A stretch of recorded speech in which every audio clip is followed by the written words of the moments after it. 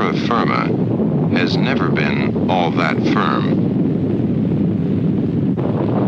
A restless planet, it tosses and turns, shifts and shakes, sometimes catching man unprepared.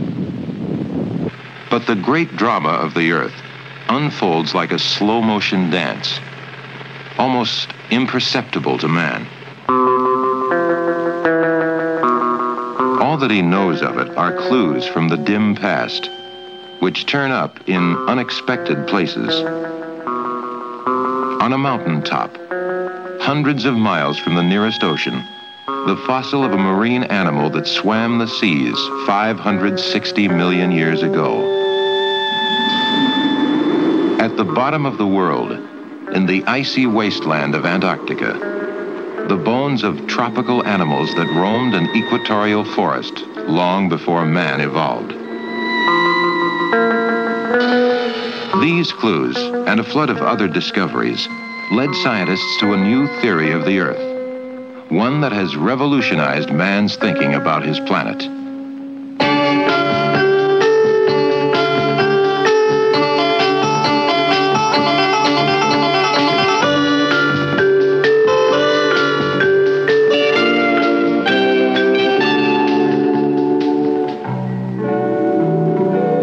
Solid as a rock, expresses man's centuries-old belief in the Earth's permanence.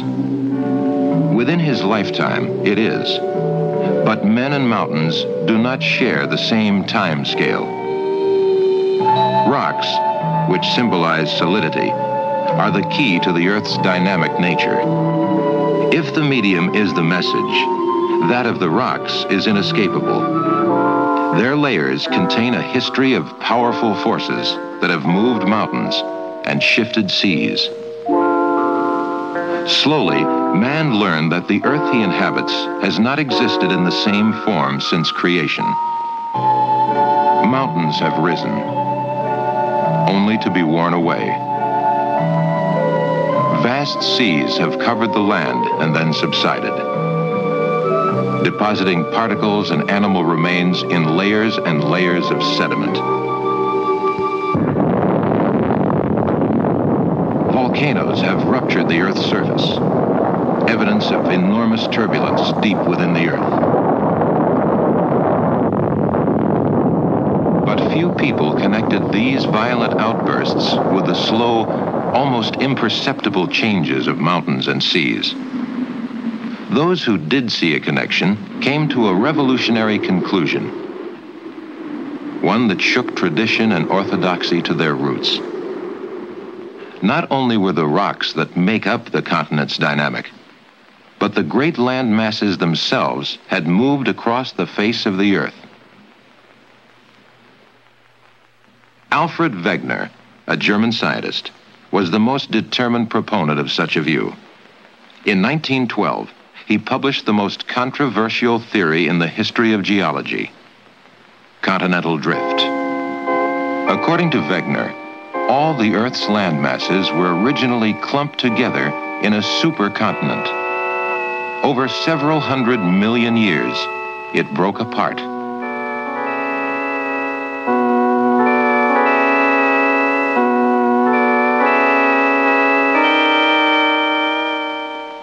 To support his theory, Wegener had collected some impressive evidence. He pointed to mountains of identical structure scattered across the Atlantic Ocean like pieces of one great mountain range that had broken apart. Wegener then pointed to the jigsaw puzzle fit of Africa and South America, and to the discovery of similar fossils on these and other continents, indicating they had once been joined. Yet Wegener did not succeed in convincing the scientific community. To many, continental drift was a joke. Oceanographers were particularly unimpressed.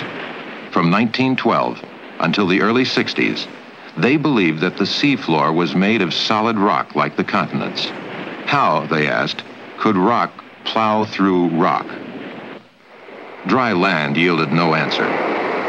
Tools to study the seas did not exist, So Wegener played a hunch. The ocean floor, he predicted, would one day prove to be completely different from what anyone expected.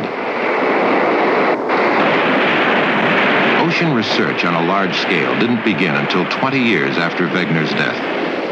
In the 1950s, money and technology were finally available for an international effort. Ships from many countries cooperated in a gigantic undertaking, mapping the ocean floor. A depth recorder became man's eyes below the ocean's surface. Sonic pulses bounced off the ocean floor, returned to the ship as echoes. These echoes provided a profile of unseen terrain that covered almost 3/4 of the Earth. To obtain the thousands of profiles needed to chart this vast area, many ships spent several years crisscrossing the oceans.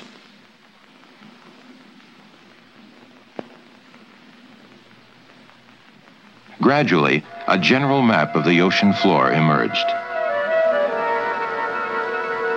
Wegener's hunch was right. Its features were totally unexpected. Volcanic peaks, abyssal plains, deep trenches,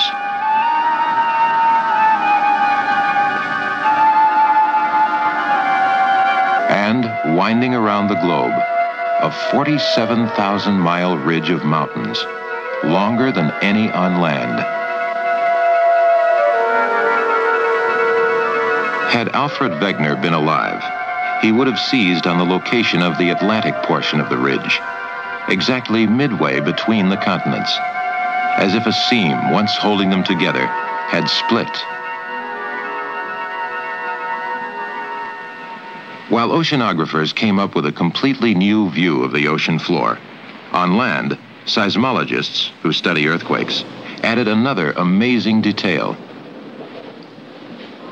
In 1960, an international network of new supersensitive seismographs was developed. For the first time, seismologists could measure the intensity and pinpoint the location of every earthquake that occurred around the world.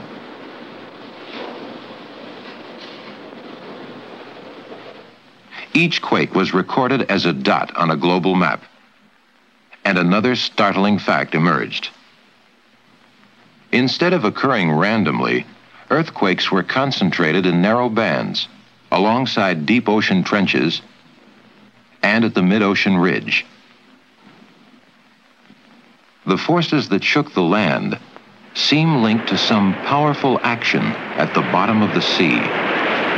A few scientists believe that action just might have something to do with Wegener's old theory of continental drift.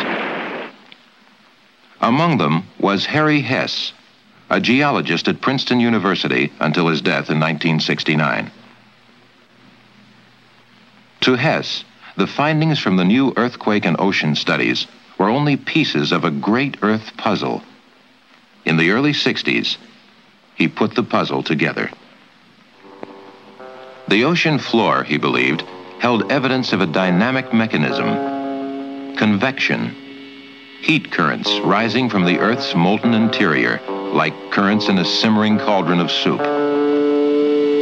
In this case, the cauldron is the entire Earth, with its 3 main layers.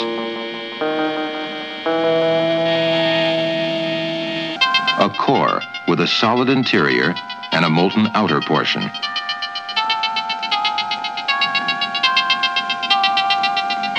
A dense plastic layer, the mantle. And surrounding it, like the shell on an egg, a thin, rigid crust. On top of the crust are the oceans. Embedded in it are the continents. Hess and others believe that the continuous atomic decay deep within the Earth's interior heats material in the mantle. The heated material rises, setting up convection currents. The rising and diverging column of mantle material exerts stress on the rigid crust, creating submarine mountains, the mid-ocean ridge. At the same time, This slow volcanic action causes the crust to break into gigantic sections, or plates, which are forced apart.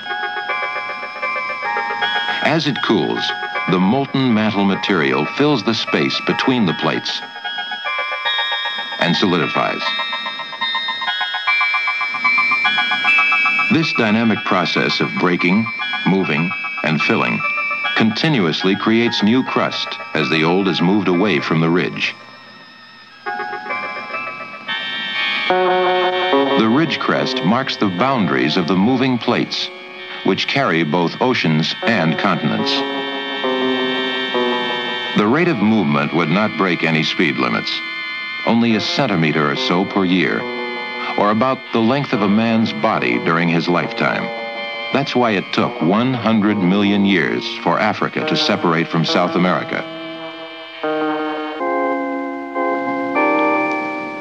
Because the mid-ocean ridge snakes its way around the planet like the stitching on a baseball, a plate moving away from the ridge on one side inevitably meets a plate moving toward it from the other. What happens? Does the Earth swell and expand, growing bigger and bigger? Hess believed that the Earth's size remains constant, that when two moving plates meet, as at the western edge of South America, something has to give. Seismic studies suggested that the edge of the eastward moving plate is bent down several hundred miles into the mantle. The bending action creates an ocean trench along the continental edge, a trench as deep beneath the ocean as Mount Everest is high above it. On land, there is uplift as the two interacting plates crumple the continental edge into mountains. In this case, the Andes. The plunging motion of the downward moving plate sets up stresses, which sometimes cause the Earth to quake. This explains why seismologists discovered earthquakes concentrated in bands along the deep ocean trenches. Such a quake shattered Peru in 1970. Several towns were wiped from the map, and more than 50,000 people lost their lives in South America's most devastating earthquake. But the end of the world for several villages was only a faint ripple in the ongoing evolution of the Earth. Miles below the Earth's surface, a descending plate, which causes such disasters, eventually melts to be recycled in the Earth's dynamic system. As the plate moves down, its lighter materials rise and often explode in volcanic eruptions.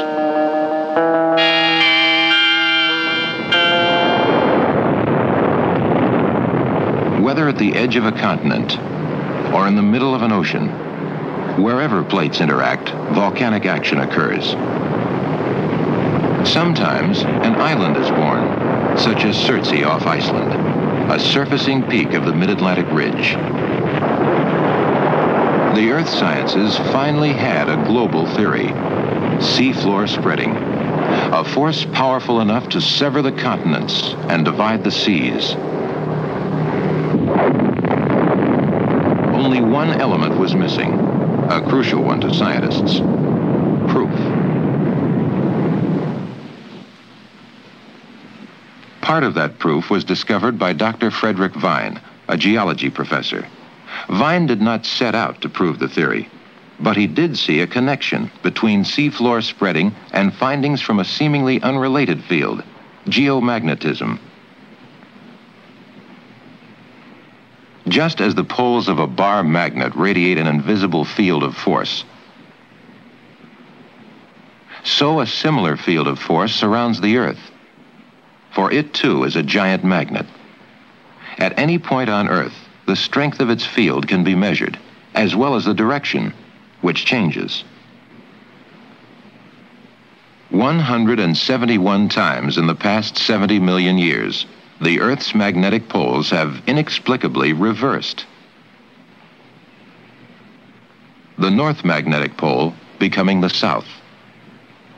A record of each reversal is frozen, like a compass needle, in the rocks. In 1963, Dr. Vine happened to see the results of a survey of magnetic changes in an area of the ocean floor. Each change showed up as a stripe on a diagram. Vine was particularly intrigued by the regularity of the stripe pattern, as if lines had been painted along the ocean floor. To Vine, the pattern was a clue, a possible link to seafloor spreading.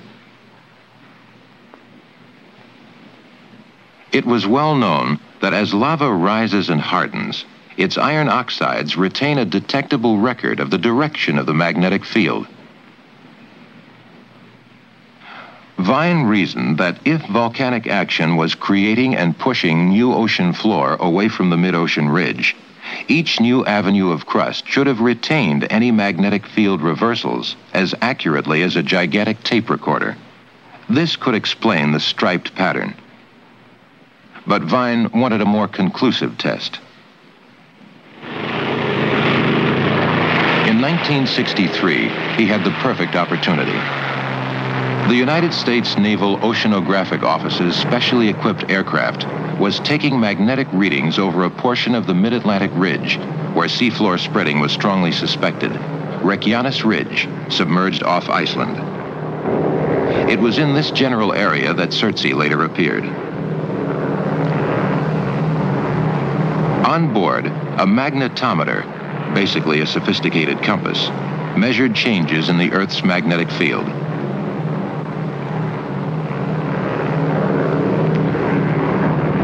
Day after day, the plane crisscrossed the ridge and recorded magnetic profiles.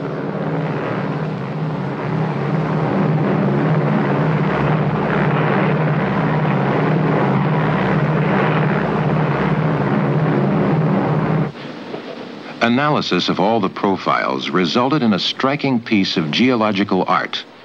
Again, the striped pattern appeared. Most significant was its symmetry. As Vine had expected, the stripes were spread out equally on each side of the mid-ocean ridge. Such symmetry was possible only if new ocean floor had also been spreading out equally on each side of the ridge. Both seafloor spreading and continental drift now had to be taken seriously.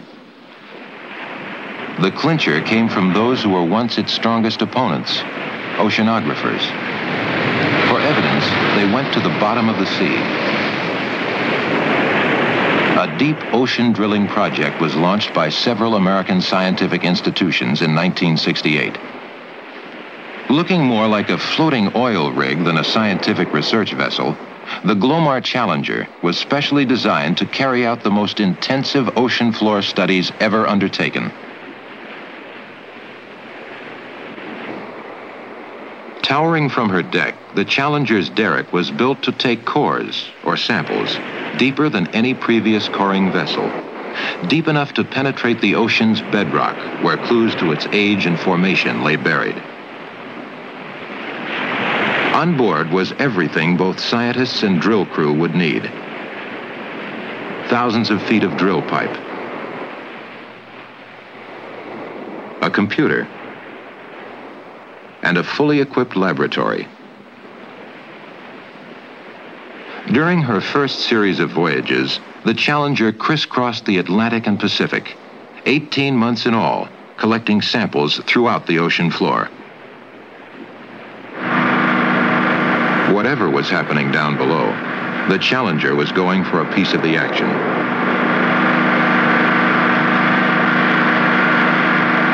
Unlike an ordinary drill bit, the Challenger's has a hole in the middle through which cores are drawn up. As the bit is lowered, hundreds of feet of pipe are added until the bit reaches bottom. There it bores through sediment, fine particles that settled through the ages, building up layers on the seafloor.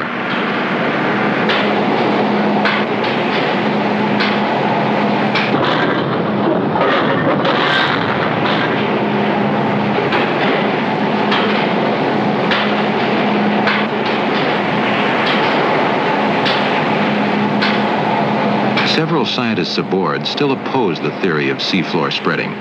Others accepted it. Those who accepted it expected that cores taken near the mid-ocean ridge would be younger than those taken near continents. But But scientific disputes are settled by evidence, not by argument. The cores would speak for themselves. They would prove or disprove one of science's most revolutionary ideas.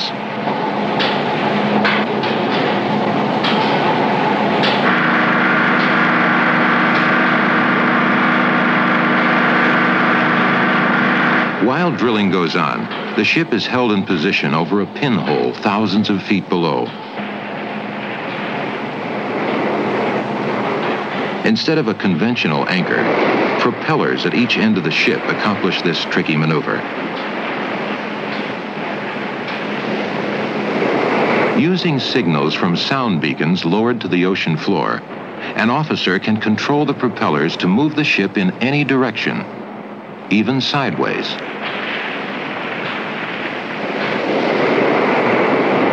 Drilling went on around the clock, in depths as great as 25,000 feet below the ship's hull. In order to obtain a complete picture of the ocean floor, the Challenger took cores at many sites, from the mid-ocean ridge to continental edges.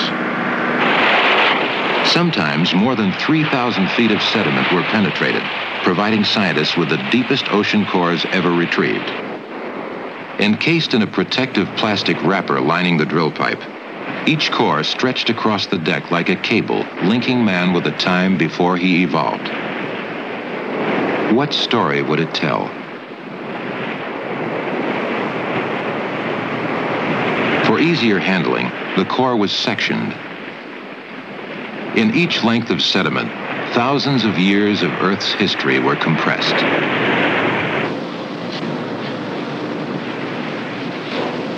Slicing through time, a geologist prepared samples for analysis.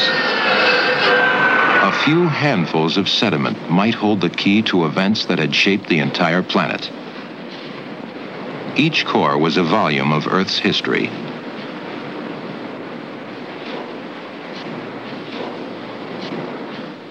Just as volumes of books are collected in libraries, so, at the end of a voyage, ocean cores are collected in repositories, like this one, at Lamont Doherty Geological Observatory, near New York City.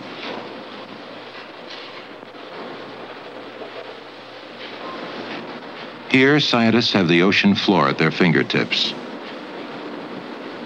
Here, the real detective work goes on.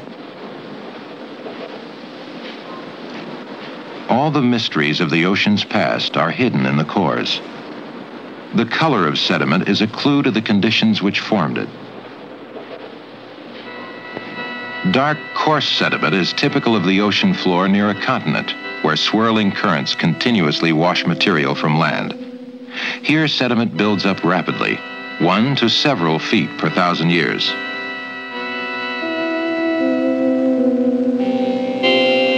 This deposit may have been caused by a sediment avalanche, the kind that sometimes snaps submarine telegraph cables.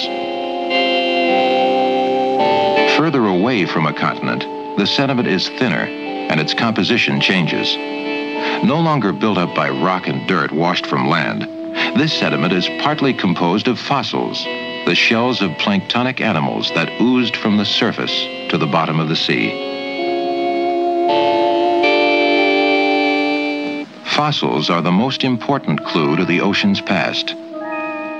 By knowing when fossil animals lived, scientists can use them to tell the age of the sediment in which they lie embedded. These fossil radiolaria are made of silica, similar in composition to window glass. In the geological time scale, they're youngsters, only 55 million years old. Although these forms are now extinct, their descendants are abundant in modern seas. Amoeba-like creatures, they secrete shells of fantastic shapes and thrive in nutrient-rich waters, such as equatorial and polar seas. A second kind of ooze sediment, also found far from land, consists primarily of shells of other planktonic animals. Foraminifera. These fossils, whose shells are made of lime, go back 150 million years. They too have descendants floating in modern seas. Consisting almost wholly of fossils are cores from near the mid-ocean ridge. Not surprisingly, the sediment is thinnest and youngest here, suggesting that it had less time to accumulate. The cores provided scientists with unimpeachable evidence for seafloor spreading, evidence that makes the Challenger's voyage as significant as Darwin's voyage on the Beagle. The cores, with their fossils, prove that ocean basins are young, much younger than the continents.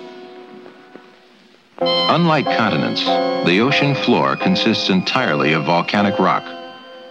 At the mid-ocean ridge, the bottom layer of sediment and its underlying volcanic rock are youngest and become progressively older toward the continental edges. This could be true only if new ocean floor was continually forming and being pushed away from the mid-ocean ridge. Alfred Wegener, Harry Hess, Frederick Vine, the Challenger. Based on their work and that of others, the earth sciences in little more than half a century moved from speculation to fact, or as much of a fact as anything in science can be. Seafloor spreading, a discovery that many earth scientists consider the most important of the 20th century. Our view of the earth has totally changed. Scientists have given us a new global geography, no longer a static arrangement of land and water, but a collection of dynamic plates carrying continents and oceans across the face of the earth. Hundreds of millions of years from now, today's geography will probably seem as remote to the dominant species of that time as Wegener's supercontinent does to us. As the Americas move westward, the Atlantic will continue to widen, and the Pacific will become much smaller. Severed from North America by the sliding action of two moving plates, California may become an island. The Mediterranean may be closed up by land. Even man may be extinct. His civilization only fossil remains on the bottom of some future sea or on top of some desolate mountain. The not-so-solid Earth, mobile, changing, evolving, a pulsating rock, moving to the beat of its own timescale.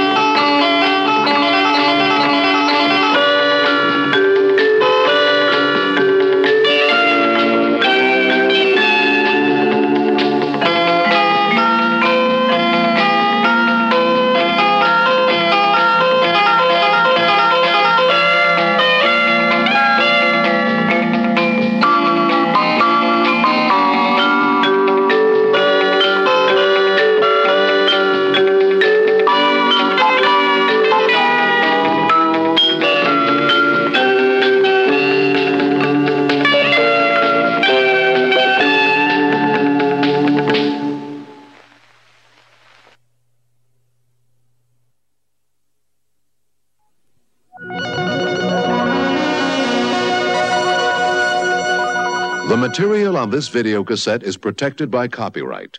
It is for private use only, and any other use, including copying, reproducing, or performance in public, in whole or in part, is prohibited by law.